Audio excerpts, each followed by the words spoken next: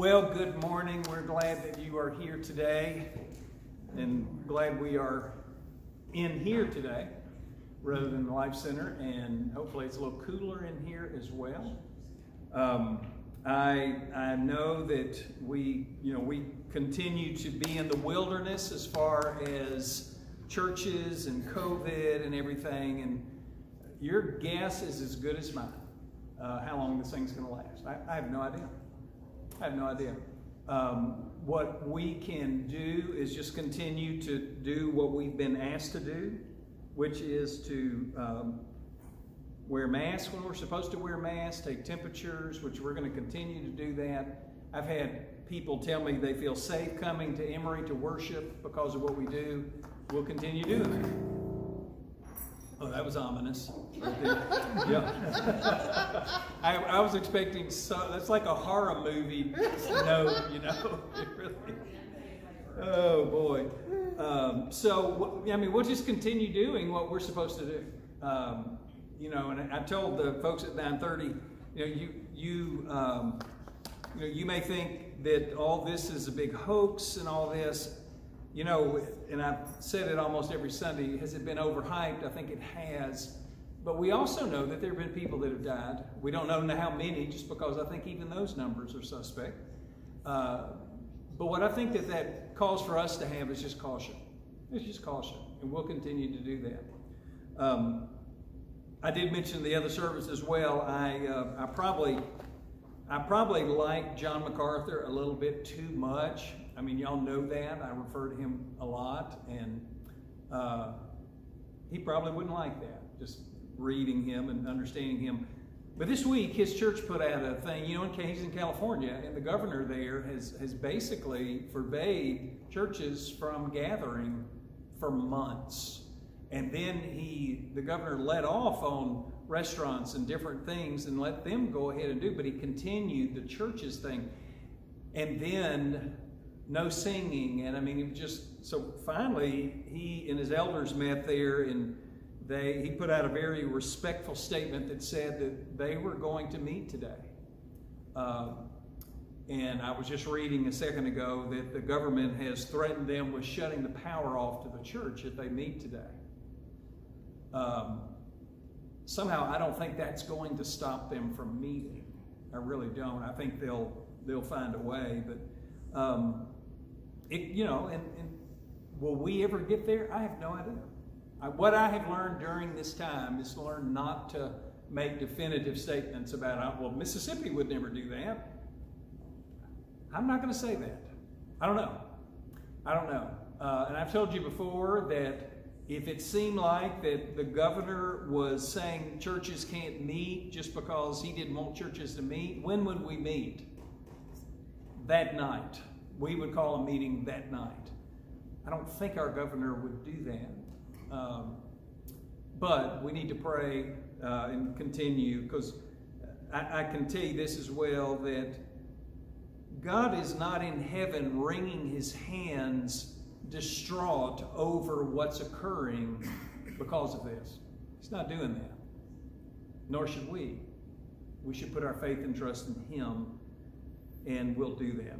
So, first song, let's jump into it. We're going to sing All Hail the Power of Jesus' Name. And you'll find the words there on the screen there, our wall. So here we go. Him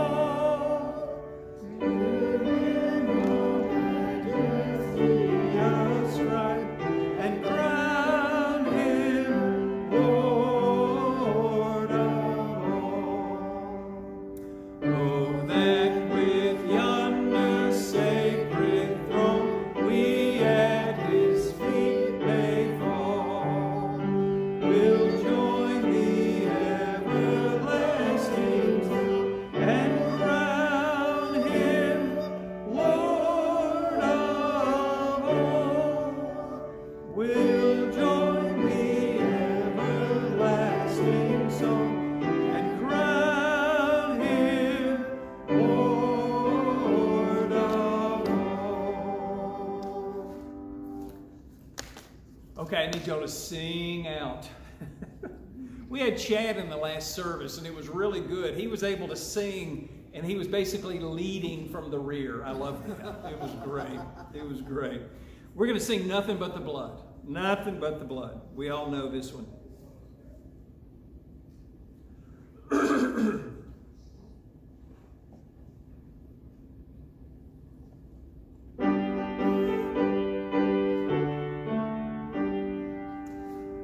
What can wash away my sin?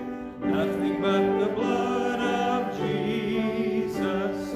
What can make me whole again? Nothing but the blood of Jesus.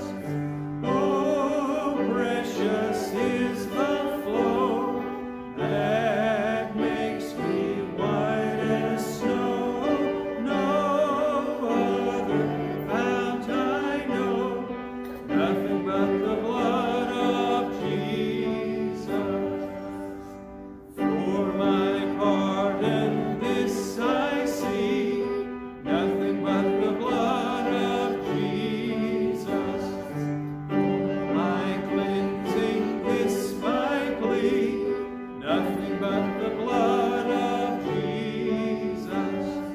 Oh, precious is the flow that makes me white as snow. No other fount I know. Nothing but the blood of Jesus. Nothing can for sin atone. Nothing but the blood of Jesus. Naught of good that I have done. Nothing but the blood of Jesus. Oh, precious is the flow that makes me white as snow. No other fount I know. Nothing but the blood of Jesus. This is all my hope and peace. Nothing but the blood of Jesus. This is all my righteousness. Nothing but the blood of Jesus. Oh, precious is the flow that makes me white as snow. No other fount I know. Nothing but the blood of Jesus. Amen. I love that song for a number of reasons. That third verse, Jeff, can you pull that? Oh, I'm sorry. Third verse back up. There we go. When it says there, look at that. Nothing can for sin atone, nothing but the blood of Jesus. Naught of good that I have done. Nothing but the blood of Jesus. It's almost like the Apostle Paul wrote that song. It really is. Thanks, Jeff. I appreciate it. This morning we will be back in Galatians in the 2nd chapter. As I was reading this week and just looking at this chapter again, I remember back a long time ago, we were living in Shreveport. It was probably, I don't know, 1986 or 7. That's how it's a long time ago. But and Carolyn reminded me during the first service that this was her idea, and it was. Our kids were real young, and we wanted them to be able to swim, and so she started looking for a place that had a pool. She and a friend of hers were doing that. So she found a place, and I mean, it had a very large pool. We got to go a couple of times and loved it. I mean, it was a massive pool, lots of kids, lots of young families, and You got to go 2 times, but then you had to join this club to be able to continue going at that point. It was the Elks Club in Shreveport. I didn't know anything about the Elks, but you know, at that point I was let's see. If I tell you I was impulsive, would that surprise you? But I was making definitive statements to Carolyn. Well, I'm not going to swear allegiance to anything but Jesus, and you know, just all that kind of stuff, because I did not want to go to some organization and have to learn a secret handshake and just secret code words and different things to do that. And so I went that night and realized all I had to do was go to one meeting. And what the Elks Club was doing is they were using the pool to try to grow their membership. Because it was a thing where, for the most part, there was a section of young men who were in the meeting, and then there was a section of older men who had been members for numbers and numbers of years. And so we were able to go. But I did have to go to that one meeting. And I did have to recite some of the beliefs of the Elks Club, which were good and noble things. They did a lot of things in the Shreveport community that were very good. But I had to go through this process to be able to do it. And at the end of it, I could say, I did this. I did this. I began to think about that in relationship to becoming a part of the body of Christ. Do you understand that to become a part of the body of Christ, you have to be willing to admit that you are an abject failure when it comes to the gospel? The church is the one organization that it's impossible for you to qualify for. In fact, you have to be willing to say, I'm unqualified to be a member of this organization. And if you won't do that, you can't join. You saying that you need Jesus is telling the world that you're a failure. Now, I'll be honest with you. But I know a lot of people that are members of churches that would never admit that. Because to admit that would be to admit that there is a need that they cannot do to fulfill. And because we live in a representative republic, we're not a democracy, right? We are not a democracy. It's not one man, one woman, one vote, and we rule by democracy. That's not the case. We live in a representative republic for a state. We do the same thing as far as the federal government goes. You don't like how they vote? What do you need to do? Vote them out. Vote them out. I mean, that's the beauty of the republic that we live in. But because we live and we do have some democratic type principles, we think that also applies to the gospel. Folks, it doesn't. You and I, before Jesus Christ, what rights do we have? None. We have no rights. And that doesn't fly very well in most places. We serve completely at the sovereign will of God. And that's hard for us. Because I want my way. And so we don't tend to deal with authority that well at all. And so anyway, but for you and me to become a part of the body of Christ, we've got to be willing to say that. Can I tell you this?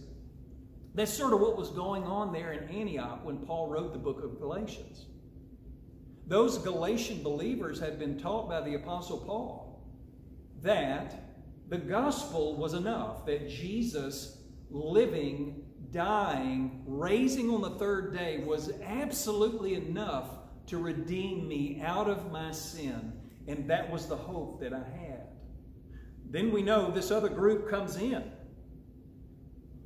called the Judaizers. We've been mentioning them a lot, but they come in and say, you know what, Paul, you're just a B-teamer. Let's help you a little bit. Let's just make sure you get it right, because you're not on the A team of the apostles. You're on the B team. You're on the B team. So they begin to tell those believers there that, you are believers, but you know what? You need to make sure that you keep the law first, and then you'll be that perfect Christian. Jesus plus anything equals what? Nothing. Nothing. Jesus plus nothing equals everything. So if you and I think for a moment that we can add something because I'm so smart, I've got 4 degrees, God, you need me. In fact, you need me to do everything just right, to add a little bit to what Jesus did. Does that not sound ridiculous? It is ridiculous. It is. And look, Paul, he had a fear in him, but his fear was primarily toward Jehovah. He feared God above everything else, and because he didn't fear human beings in the least. He spoke to government officials the same way he would talk to a child in the faith, or even leaders that came from Jerusalem. There was no compromise in the man. None whatsoever. And I'm thankful for that.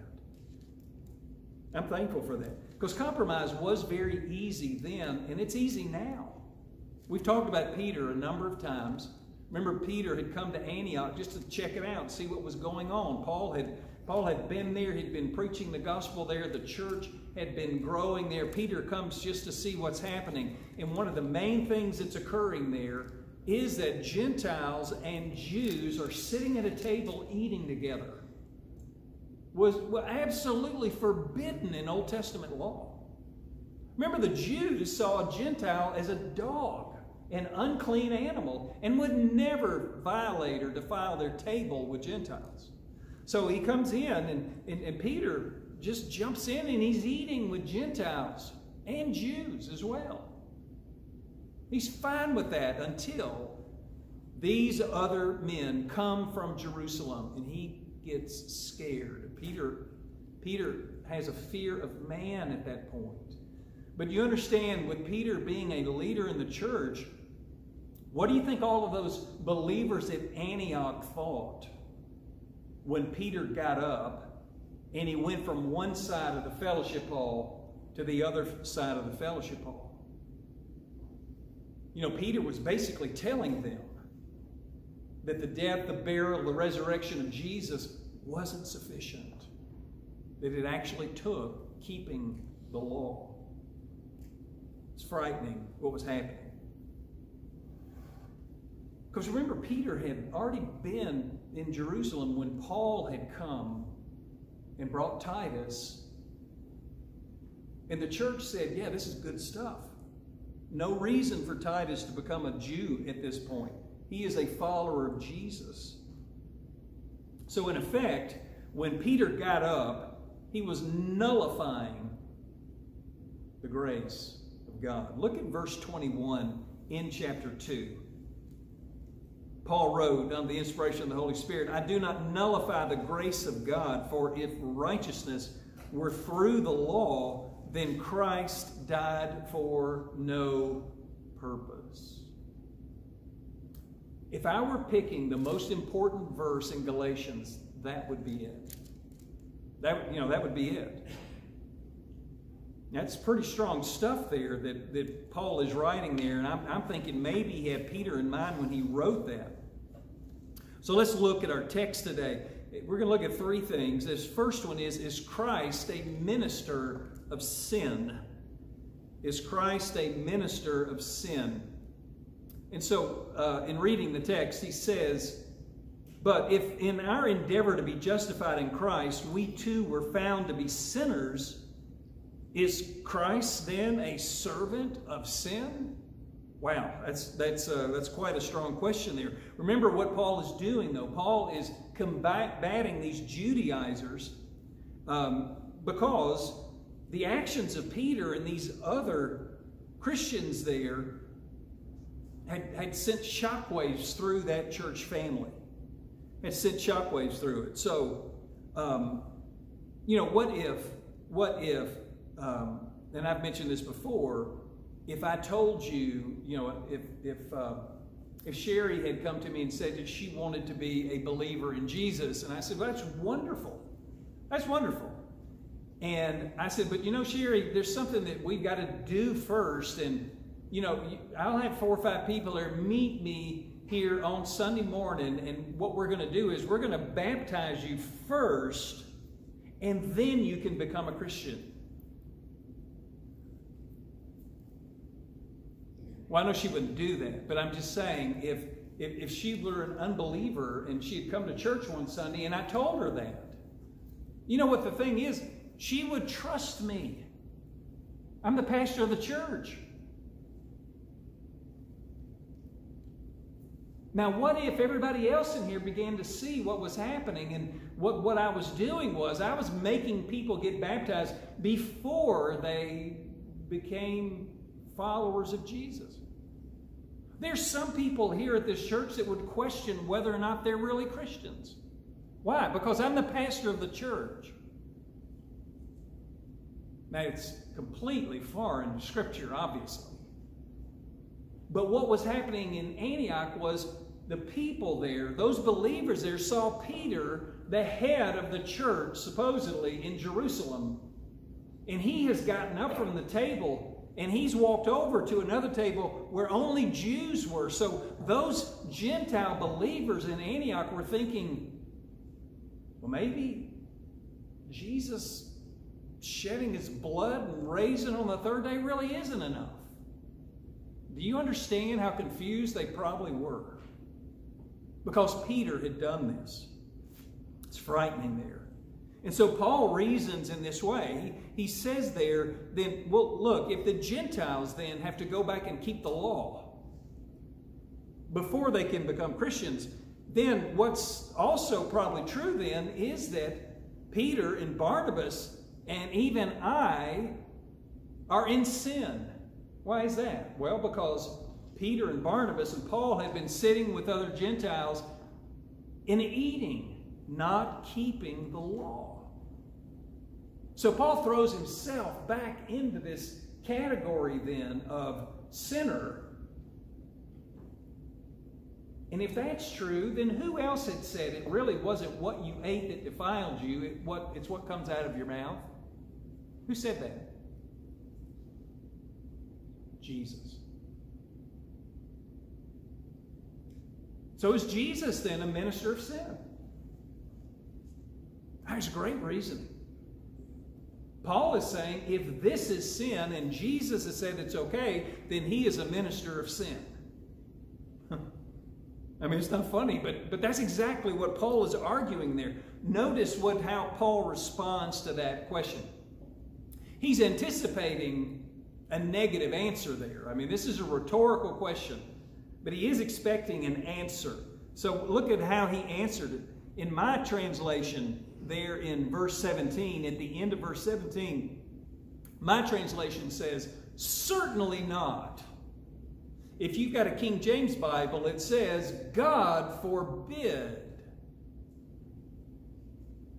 One translation says, may it never be so. Absolutely not is how the NIV translated it. Paul said in no uncertain terms, this is absolutely ridiculous there. And basically, Paul is also saying there that just because somebody is a believer in Christ and has received his grace, it doesn't give him or her the ability to go out and live however they want to live. We've had this conversation before. I know why the Methodist Church rejects the concept of eternal security. Because you've got millions of people claiming to be Christians that live like the devil every single day and calling themselves saved. I get that.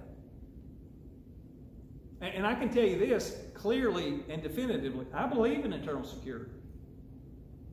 But I also believe that my life is going to reflect the gospel of Christ as well.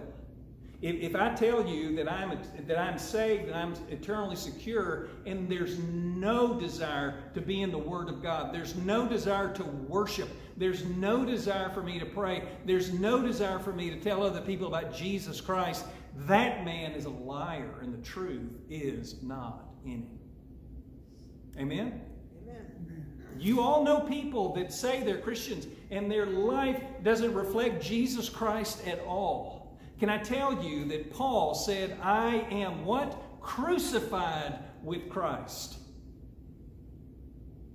If you're a believer in Jesus, you understand that Jesus Christ crucified you and that you died and He now lives in you. Jesus can't be in a place and not make a difference. It's not going to happen. You tell me, well, He hadn't made a difference in my life, then you're not a believer. Can I say that definitively? Yeah, I can, because if you look at Galatians 2:20, that's what the gospel says. The gospel changes people from the inside out. The reason that many people reject eternal security is because some of the very worst advertisements for Christianity are Christians. Amen? You know, you tell me that you don't eat junk food, and yet I see you in the line at McDonald's every day. There's something not quite right there. You tell me that you think Domino's pizza is the best, but you're always going to Pizza Hut. There's a problem there. Where am I heading with this? You tell me that you're a follower of Jesus, but you have no desire to be in the Word of God. You have no desire to sing praises to Him like we did this morning. You have no desire to pray. You have no desire to publicly worship Him with His body.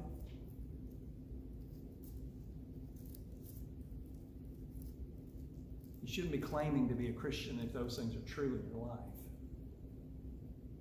But what we've done in America, we've made Christianity just praying a prayer and asking Jesus into your heart. It doesn't say that anywhere in Scripture. It says to take up your cross, deny yourself, and what? Follow Him. So can I ask you this morning, are you following Him? Are you following Him? Philip Ryken, one of the men that I read, has said this: it has to be admitted that some Christians are not the best advertisements for Christianity. It's a great line.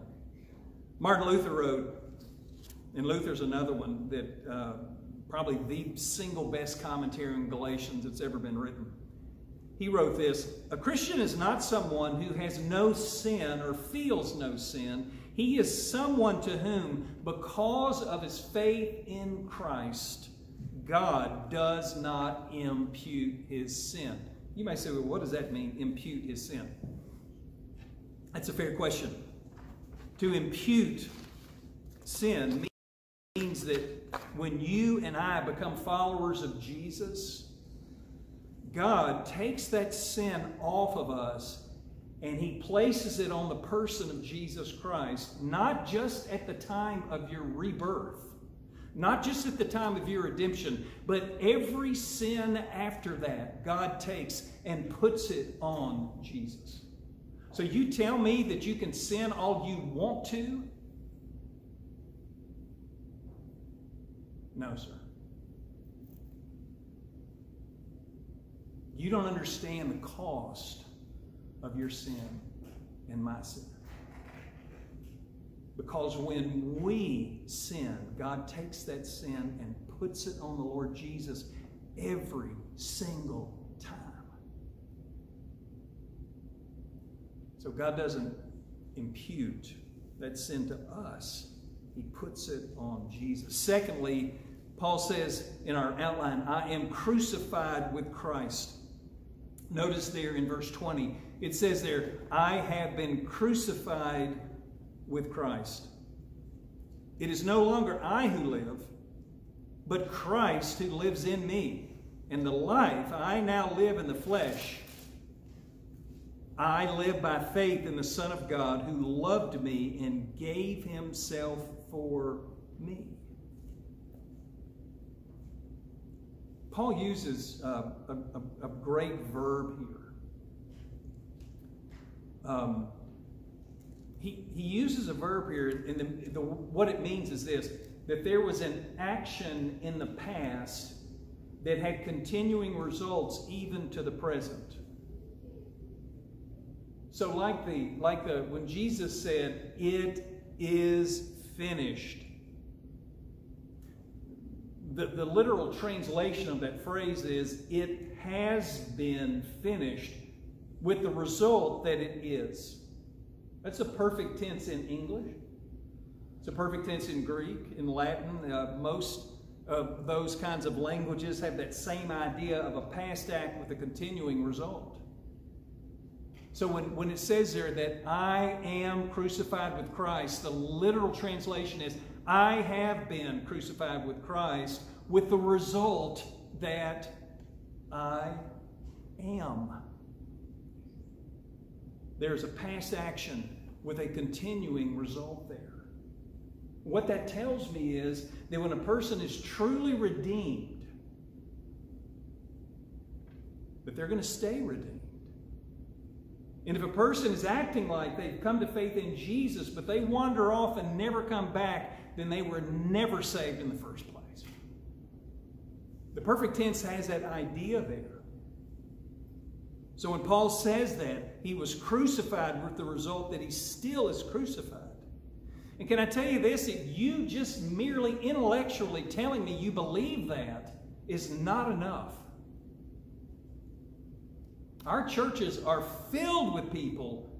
If I were to say to you, do you believe that Jesus lived? Hands go up. Yeah. Do you believe that Jesus died on the cross? Hands go up. Do you believe he rose on the third day? Hand, yeah, it goes up. Those are all great things. But if there's not evidence in your life that that belief has changed you, you need to be careful. And you need to make sure that that's not just merely some intellectual belief that you have. See, Paul understood, he understood that his absolute identification was in Christ.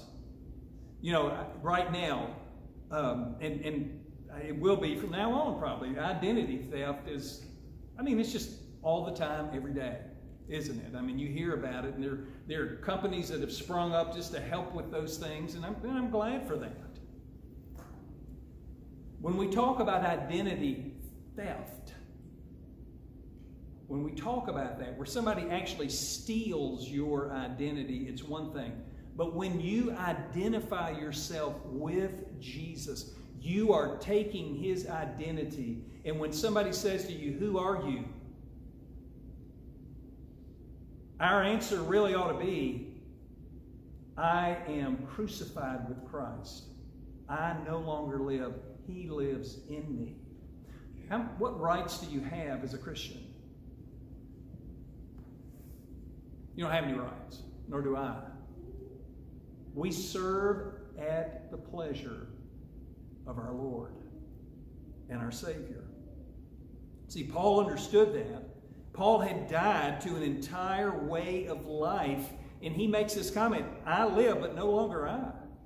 His death to the old way meant an entry into the new way of life, and Paul absolutely understood that.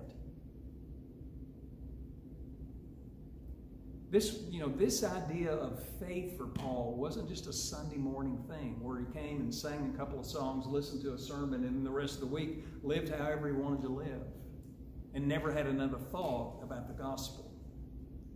It was a 24/7 for him. Everything that he did revolved around the Lord Jesus.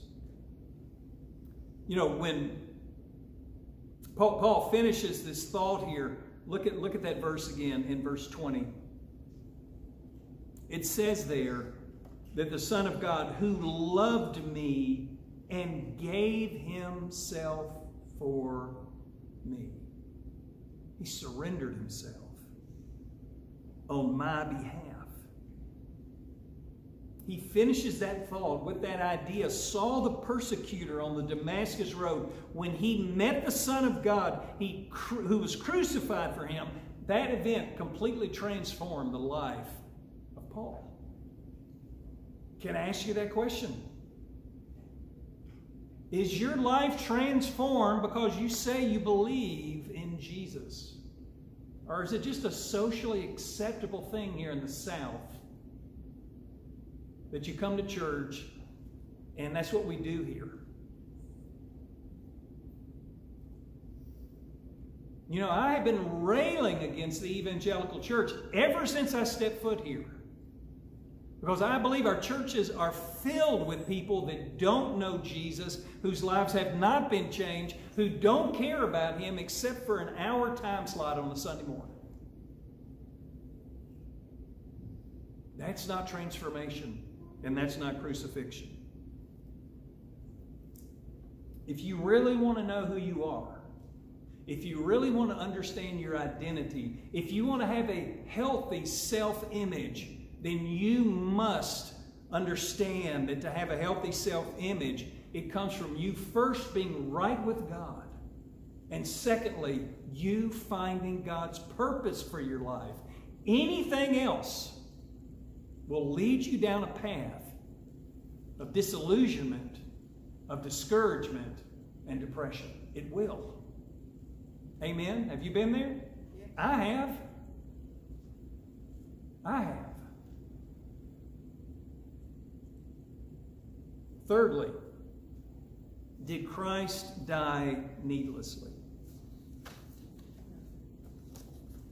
You know, that's a terrible thing even to, that's really a terrible thing even to say out loud in one sense.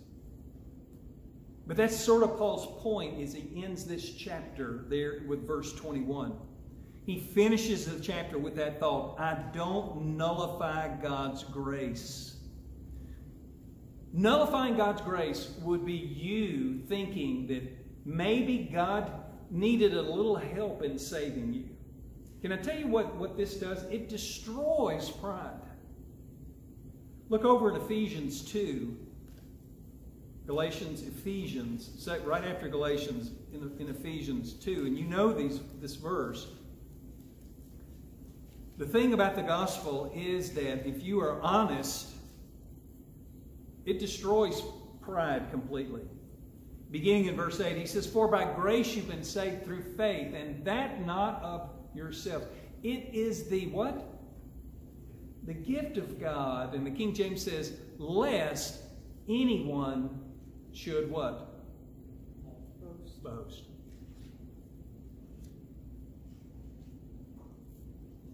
It just rips out pride. When we come to the cross, there's no room for pride. There's no room for self. There's no room there for self. So when Paul says this in verse 21, he says there, I don't nullify the grace of God. I don't make it to no effect.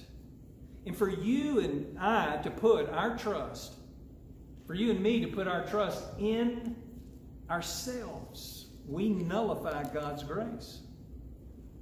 What Paul is trying to tell us all through this chapter, all through Galatians, is that the way of grace and the way of works are diametrically opposed to one another. Now, you might say, well, you know, I'm believing in grace that much, that gives you freedom to go out and live however you want to live. If you think that, you don't understand the gospel. And I can see where, if a person believed in the eternal security, but they did not have an understanding of the cross and sanctification, it might lead there. I get that. But that is not what Paul is talking about here. the Judaizers who opposed Paul, they continued to say that keeping the law is how somebody obtained salvation. And you knew that they thought that that's really what was important. Can I tell you this, though? If becoming a Christian is about saying the right formula to a prayer, but getting it just right, if becoming a Christian is about baptism, or it's about you living a certain way to get holy enough to become a Christian, you understand all those things basically say Jesus didn't need to die. It just took you getting good enough to be a Christian.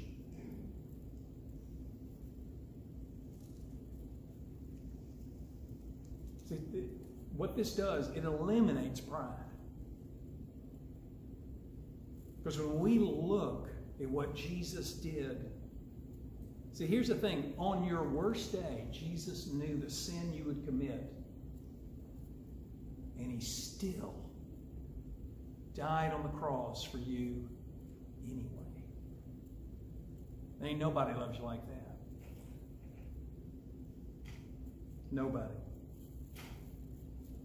A couple of quotes and then we'll be through. This is from Martin Luther. He wrote this: "It is an intolerable blasphemy to think that you or I could somehow please God with our attempts at righteousness. God cannot be appeased or placated except by this immense, infinite price, the death and the blood of the Son of God, one drop of which is more precious than all of creation." I love that quote. And then the last quote. I think if you picked up a note sheet, it's on there. "If you or I add to the works of the law, to the sacrifice of the cross, then we make a mockery of Jesus' death. Just like the soldiers who spat on him, the thieves who insulted him, and those who yelled at him to come down from the cross." That is so very true. You think you can be good enough to become a Christian? You think that it took you just doing a certain ritualistic kind of thing to be holy enough to become that? That's no different than what he endured on that day. The only thing that could redeem us was the blood. Nothing but the blood. Let's pray together. Father, we do thank you for this day that you have given us.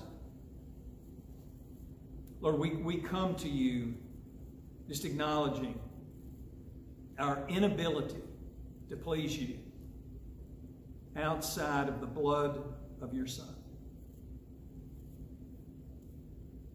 Lord, I pray that if there's anyone here that is doubting their redemption, Lord, that even today, that would be resolved. Lord, remind us that we don't just need the death and the burial and resurrection of Jesus on the day that you redeem us.